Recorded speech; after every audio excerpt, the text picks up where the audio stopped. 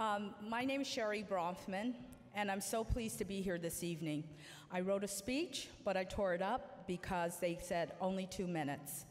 I'm here to introduce my daughter, Hannah Bronfman, and I would like to say that raising her in New York City as an African-American woman from the south side of Chicago who was brought up in a Baptist church, who became a Buddhist and allowed her children to embrace the Jewish faith, this has been quite a journey. So, as we are here, thank you. As we are here to celebrate the work that Pat has put forth and into motion and revolving around the growth of young people, I would like to say that I'm very pleased that I was able to and had a child or children. I have 3 children. Hannah is the youngest of 3. I had children that were open to my suggestions. My suggestions which allowed me to immerse them in all sports. They play soccer, they swim, they rollerblade, they ski, they snowboard, and they play basketball, and they swim. It goes on and on. So, and then there were the arts.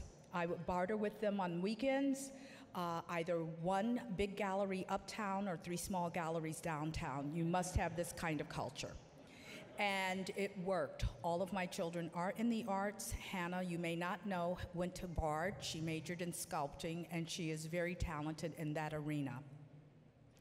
They're also very academic, and their work ethic continues to surprise me because, as most of you know who have children, it's very hard to get them sometimes to do their homework and to focus on things that are of value, so we think.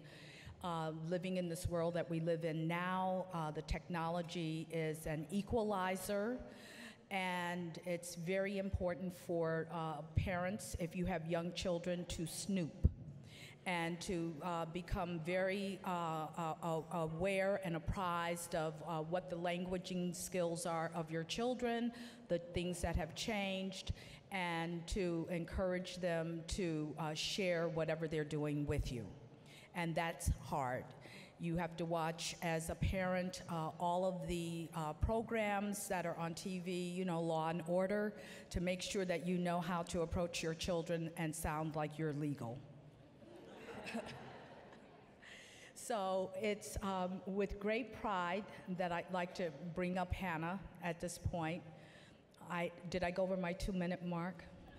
Okay.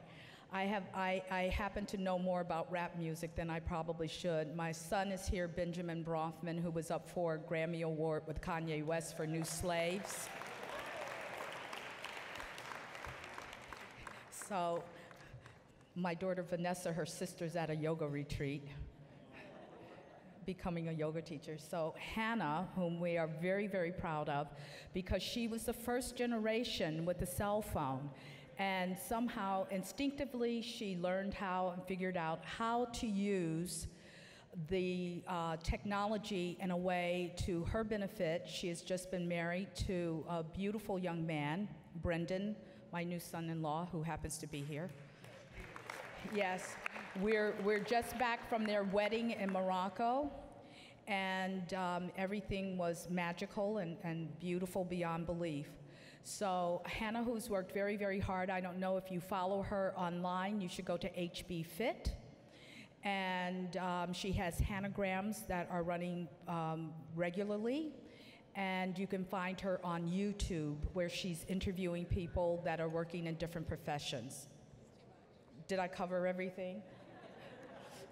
Okay, so without further ado, I'd like to introduce to you my daughter, whom I'm very proud of, and I think that she is very worthy and deserving of this award, as she has worked tirelessly to upgrade herself.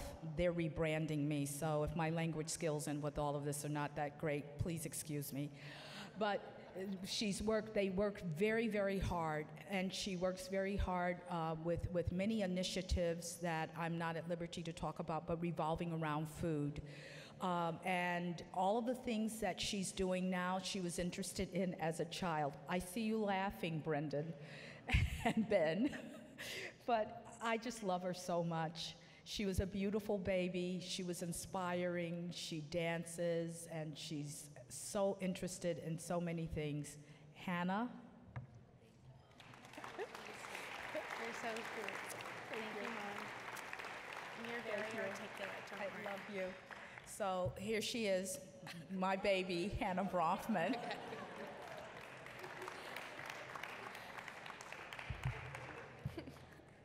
Let's give it up for Sherry.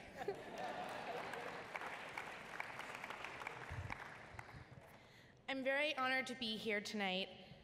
Sorry, I'm a little nervous. I'm so honored to be here today among such amazing talent and for such a worthy cause, especially to me, as I consider myself someone who relies heavily on technology to get my message out there to my audience. Social media has been such a large part of my success in building my own personal brand as well as my business brand and lifestyle site, HB Fit. It's always been important to me to make my point to connect with those around me when I was at school, at work, every day, and now technology has offered me this amazing platform to connect with a group larger than I could have ever imagined. Fitness, wellness, and self-care have always been passions of mine, and when I started sharing my routine and my favorite ways to keep active, people really responded.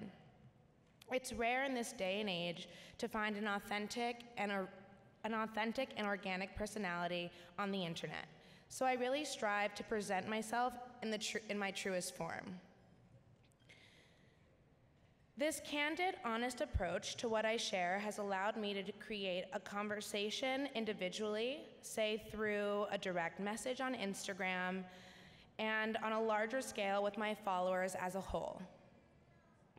The sky's the limit these days in terms of who you can reach, and it's crazy the connections I've made through a tweet or a snap. Connections made online translate to IRL. I often run into women on the street or in a workout class who mention that they've seen something on my social channel and how it's impacted them. Some of my strongest relationships have been formed by sliding into your DMs. It's such a rewarding and fascinating result of sharing your message so publicly. Social media sometimes gets a bad rep due to the people whose mission it is to spread their negativity, hateful messages, ruining it for a lot of people. This formulates in so many ways, including cyberbullying. It's easy to leave mean comments as everyone believes they are their own critic. But you know what's hard? Taking the high road and being the bigger person. Don't fall into the negative traps set by internet trolls. It's up to you, the youth, to tap into the positive potential tech and social media offers. The internet has fostered an incredible community for me, a community that has instilled a confidence and attitude that I hope you see today. My message to the youth is this: for every hater out there, there are 10 people in your corner who want to see you shine. Use your voice, express yourself, and build up others. With all of these resources at our fingertips, it comes with tremendous opportunity, but also a responsibility as a part of the generation that can shape our future in a profound way. Focus on creating your own narrative and building a community you can have fun with, and don't let anyone else's bad day put a cloud over yours. Thank you to Urban Tech for giving me this humbling experience and for investing your time and resources into the youth. Thank you. I guess this wouldn't be complete without a selfie, so.